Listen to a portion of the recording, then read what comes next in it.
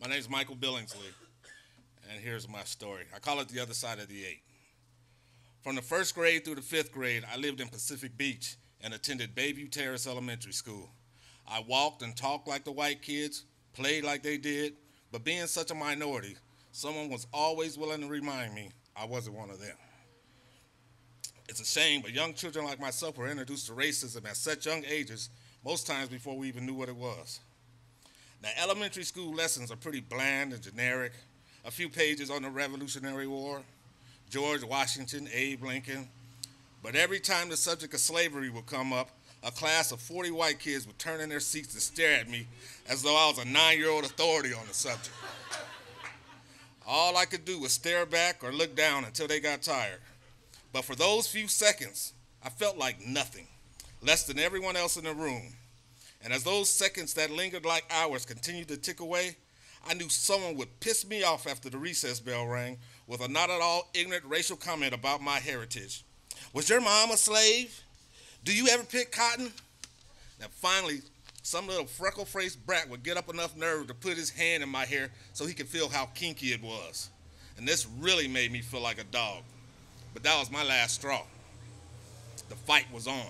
My only release was to punch, pummel, kick, and bite the one who had dared touch my head. So in the winter of 1972, my dad retired out of the Navy and bought his first house in Skyline, Woolway Court, right off of Brookhaven Road up here in Southeast San Diego. But besides my family and church, I really didn't know anything about black people. The house in Skyline was run over with weeds, ivy, and tall grass. My dad worked us in that yard every day of Christmas vacation until school started. And I'll never forget that first day. My mother was rushing around that morning getting my younger brother and I ready for school when she began telling us how to act with that Alabama accent she never lost. Now don't go in here acting a fool. You're going to get your lesson, you understand? No playing or clowning around in class. And besides, if you act up, these niggas will kick your ass. It's like, come on, mama. Please. So I will be attending Daniel Boone Elementary School. The first day of school is always an emotional one in one form or another. For parents, the uncertainty of leaving their child in someone else's care, or the elation of being free the majority of the day again. For the children, these emotions were elevated to the highest forms of happiness, sadness, anxiety, and fear, sometimes all rolled up into one, compounded by the fact that in a new school whose demographic difference made it more of a culture shock than anything else. So with my mother's warning fresh in my ear, I approached my class with fear and caution, and Mama's still by my side. But I'm 10 years old, though, and I wouldn't allow her to hold my hand. All I could think of was who would be my friend, what games would we play at recess, and would my teacher be nice? This also being my mother's main concern. So before my arrival in class, my mother shared a few quiet words with my teacher, and when she found out, it was her first day also. Mrs. Nance, my teacher, was a white woman from North Carolina in her mid-50s, tall, overweight, and she wore those cat-eye glasses that had played out at least 10 years earlier. Now, the kids in this class who didn't ignore me all gave me their most menacing looks they had.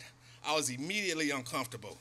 I decided right then and there to keep my mouth shut and be invisible and let whatever happens, happens. But like I said, I'm 10 years old. So after an hour or so, I raised my hand and asked permission to go to the bathroom. Mrs. Nance, with her southern drawl, said, "Y'all know where it is?" "Yes, I do," I replied. Just then, giggles and laughter slowly rumbled through class.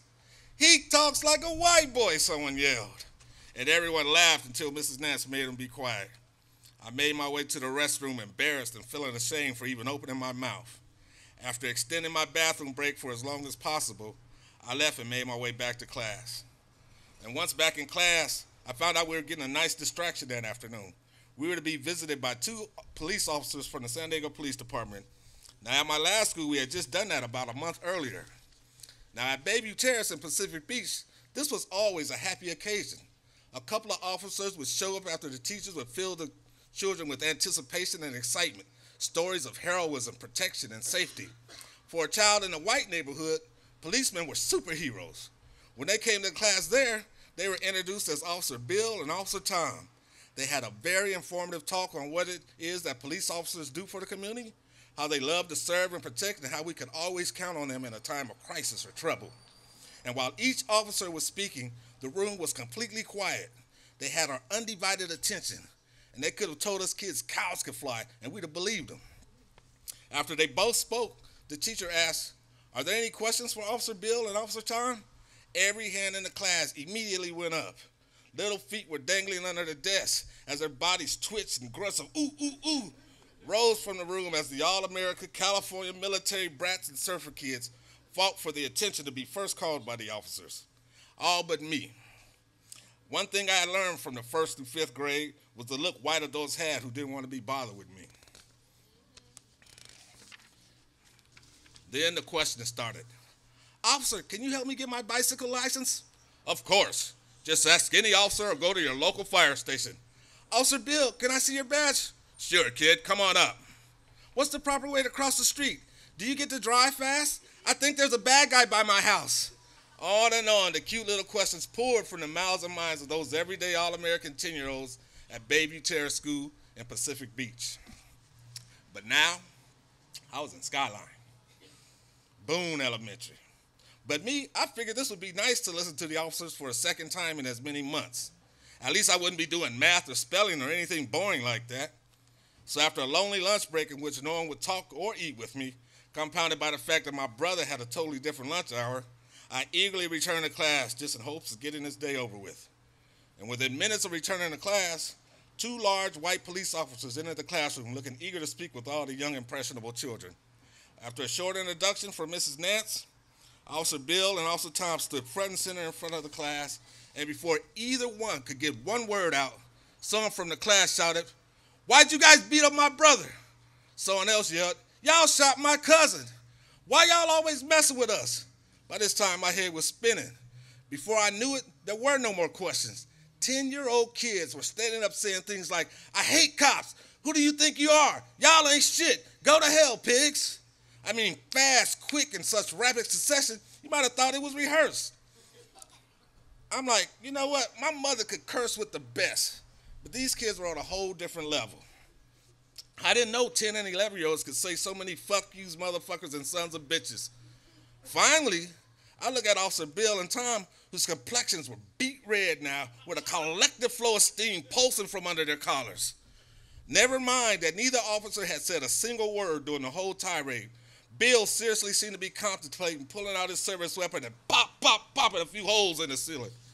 And Tom, he had this look like, "I can't wait to get you little niggas on the street." The kids in that class, well, finally, they looked at each other and decided to leave. The kids in that class yelled at those cops long after they left the classroom. Then they began slapping five, pumping fists like they had won the Super Bowl. They had really stuck it to the man. This seemed to be a great victory in such young lives. Now, as for me, I didn't think my eyes had ever been opened so wide without blinking for so long. For years, though, I would be reminded that we had run the police out of that class, but not out of that hood. For the next few months, life in Skyline became pretty good for me, except for 2 major hurdles. First, Mrs. Nance, you might have thought we would be a match made in heaven. I arrived at Boone School with a 12th grade reading level, and every afternoon she would put us in a reading circle where she took pleasure in shaming the other children who struggled with 3- and 4-letter words. When it was my time to read, I would cut off her attempts to help me because I didn't need it. This really seemed to piss her off to the point where she had me set up to be paddled by the principal. Secondly, there was the matter of Officers Bill and Tom, who made it a point to drive through that neighborhood as we were walking home from school. Once they spotted anyone from that 5th grade class, we were immediately stopped, searched, slammed against squad cars, and always asked for ID, which obviously we're 10, 12 years old. None of us had that. This will go on for the next 2 years until I was bused to a school back on the north side of the 8. Thank you for listening.